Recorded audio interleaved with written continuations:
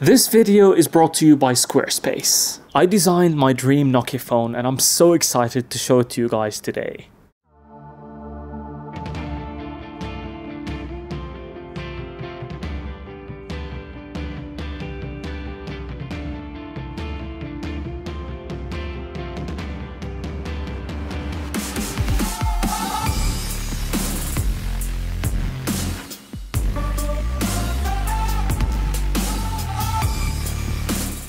Those of you who have been following me for a while understand just how much design means to me personally when it comes to choosing a mobile phone. It played a huge role in why I became a Nokia fan in the first place. And in my opinion, phone design peaked between 2010 and 2014, led mainly by Nokia during the Lumia era. Who can forget Nokia's fabula design language, which made complex shapes look so simple and easy on the eyes, which is an incredibly difficult task to achieve as a designer. So I decided to create a couple of sketches showcasing my dream Nokia phone, which is obviously hugely inspired by Nokia phones of the past. And my friend Jermaine, whom you all know as concept creator, by the way, go and check out his YouTube channel and subscribe to it because he has amazing concept videos, has turned my rough sketches into stunning renders. Massive thanks to him for making this video a reality. He also has a new tech-focused channel which is definitely worth checking out, and I'm gonna be leaving his work in the description down below. Please go and support him because his work is just fantastic. Now back to my concept, I decided to name it the Nokia NX. N for the legendary N series devices of the past, and X in line with their current X series of devices, which signifies the future. Now ideally this would be a series focused on build quality, design and imaging, in a more youthful package compared to Nokia's current portfolio. For the overall form factor, for me it was between the 925 or 930 with their sandwich design, or the N9 and its later evolutions. You know, with a unibody design, a flat top and bottom, and rounded edges. And I decided to go with the latter since it removes all the gaps that you usually find between different elements and just looks super clean. Now for materials, I went for an all aluminum build, which was inspired by the Nokia E7, which still remains in my opinion one of the best, most solidly built phones I've ever held. I'm also a fan of the cold metallic touch. I'm not opposed to polycarbonate plastic in any way, and it definitely has a lot of advantages, but public perception is quite important and the public perceives metal as being more premium. And using glass on anything other than the display is just downright dumb in my opinion. I did want to keep my concept slightly realistic, so I used a matte black plastic finish on the top and bottom for antenna reasons. And I understand that might not be enough to actually get solid reception, but I really dislike using antenna lines. Anyone remember the iPhone 6 with its hideous clown show on the back? I certainly do, and I'm still not over it. You'll also notice that there's a headphone jack centered exactly at the top, and I tried to keep the design as symmetrical as possible. So you'll also find the mic hole and the pinhole for the micro SD slot / SIM card slot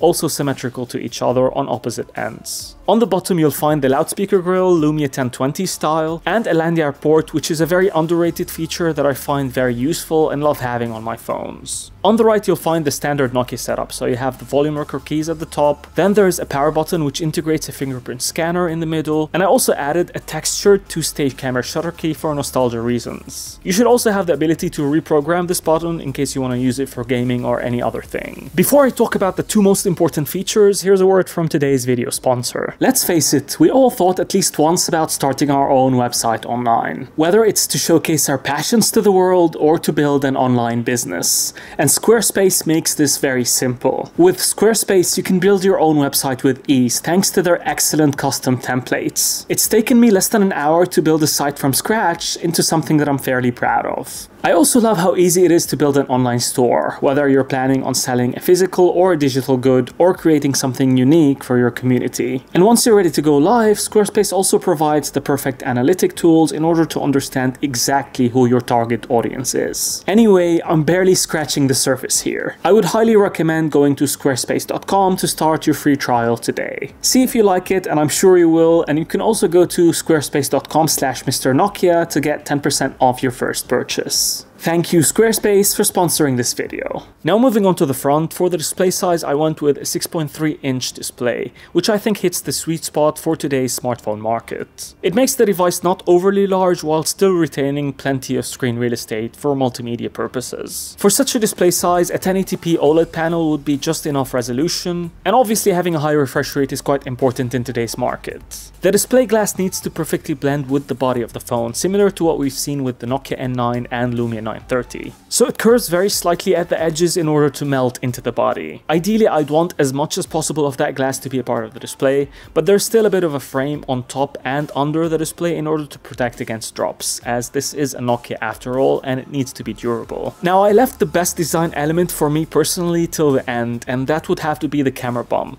You guys know how much I despise unsymmetrical implementations, and this even includes Nokia Mobile's latest offerings with their step design for the camera plate. So I was debating whether I want to use a circular camera bump or a vertical strip similar to the N9 and the 8 Sirocco. And because my dream phone would have a killer camera setup, it would have to naturally protrude outside of the body. So using something like the Nokia N9's design or Lumia 930 wouldn't have been possible. I decided to go with a design style that was inspired by a never released Lumia concept, which was the Nokia McLaren. And I'm just in love with this implementation. It's a brilliant way of creating a camera bump that doesn't look like it was added last minute, especially with those cheap camera rings that you usually find on circular setups. No, here the metal back itself curves upwards, almost like the opening of a volcano. And the camera plate is glass, which hides all the busy elements underneath. Pretty much unlike the unsymmetrical mishmash of shapes we currently see on modern smartphones, which in my opinion just look hideous. They're overstyled, oversized, and unsymmetrical, which is a terrible combination. And I wanted to implement a feature that I miss dearly on modern smartphones, and that would be Xenon Flash, but still keep the symmetrical design of the camera plate. So the flash goes right in the middle of my quad camera setup.